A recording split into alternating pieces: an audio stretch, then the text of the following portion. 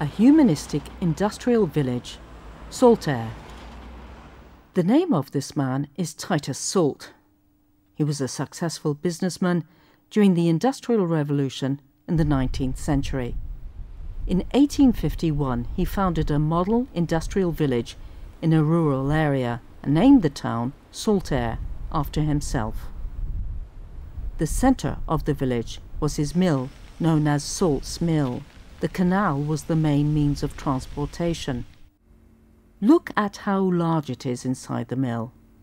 It was believed to be the largest factory space in the world in those days. What it produced was textiles. At its peak, the mill produced some 30,000 meters of fabric a day. Workers' living standards were extremely low, and contagious diseases often raged in the slums of Bradford City.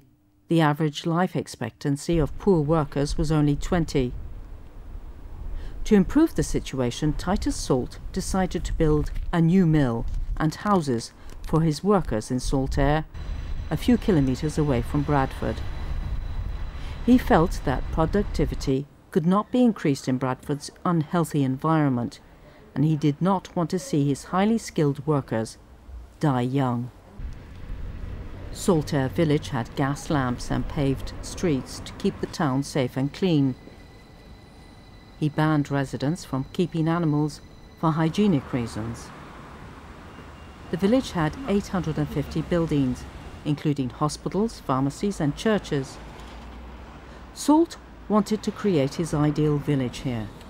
When Titus Salt saw that sometimes workers did not return back to work in time after their lunch break, he built a dining hall near the mill. The hall was always filled with people. Saltaire became famous throughout Europe, and various groups visited here to inspect the facilities. In his later years, Salt also built almshouses to accommodate retired workers. The ages of the people who passed away in this almshouse are inscribed on this tablet.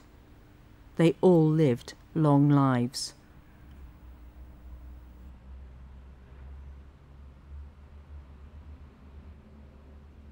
In this unique village, people worked well and lived long. The success of this model village has ensured that the accomplishments of Titus Salt will never be forgotten.